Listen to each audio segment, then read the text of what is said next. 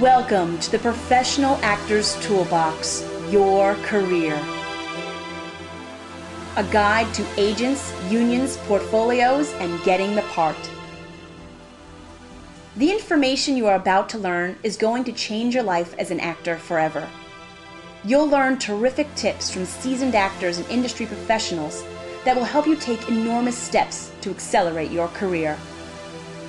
In this video workshop, we'll discuss the ins and outs of the entertainment industry, as well as extraordinary tips that will help you grow as a performer. We hope you enjoy.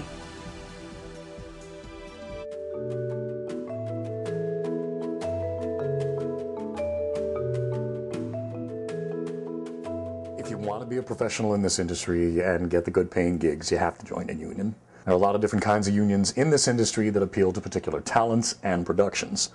And there are 5 that are the most popular. You've got AFTRA, the American Federation of Television and Radio. The members of this union include radio personalities, voiceover artists, commercial actors, and talk show hosts.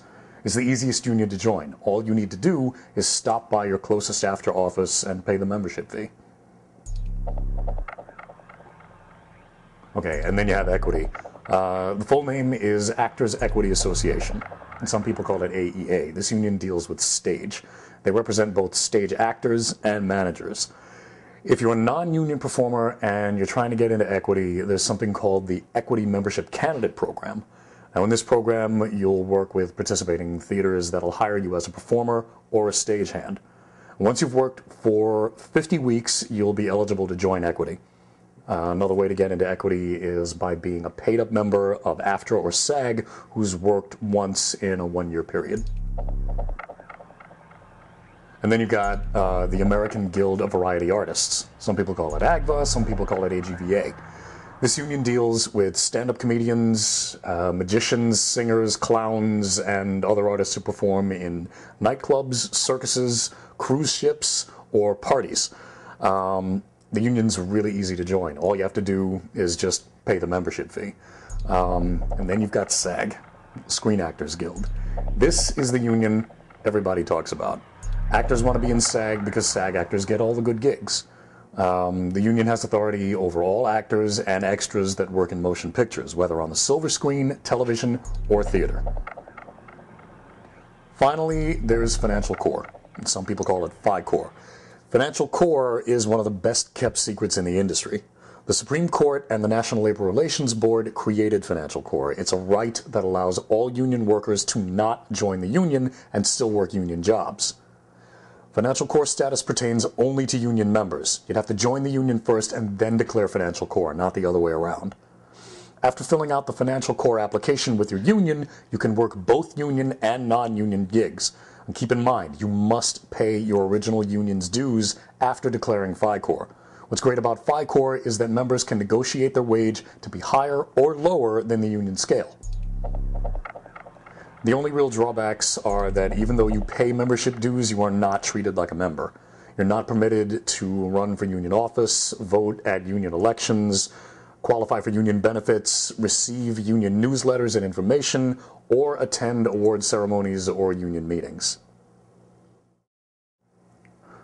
What actors seriously need to consider before joining Financial Core is, if you ditch your union, you are now depending on producers and agents to take care of you. If you try to sue a production company, the union will not back you up. If you want to rejoin the union later in life, you'll have to petition the union for membership and explain why you should be let back in. In most cases, unless you were signed into FI-CORE as a child actor, your membership renewal will be denied.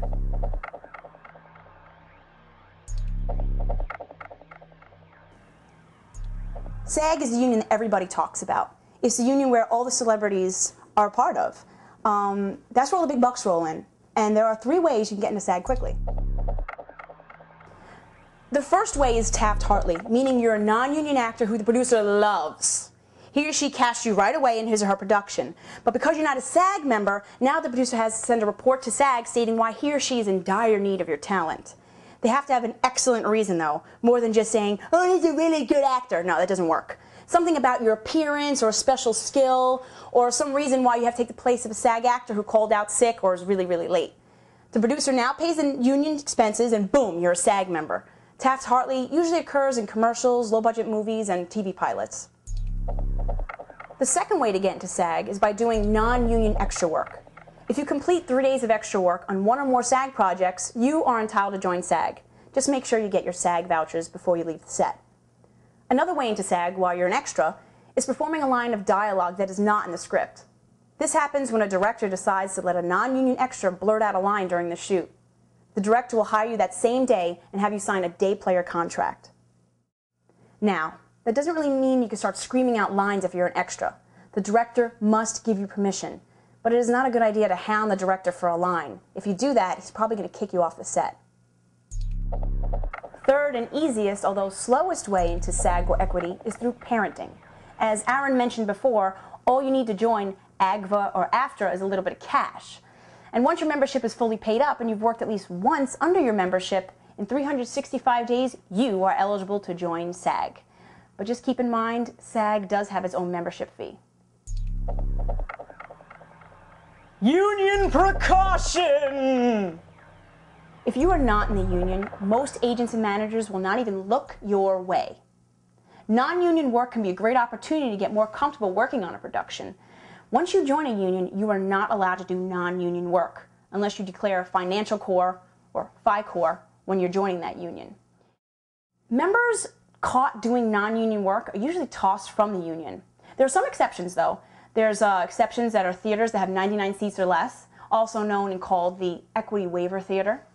But before you do any non-union work, check with your affiliated union first.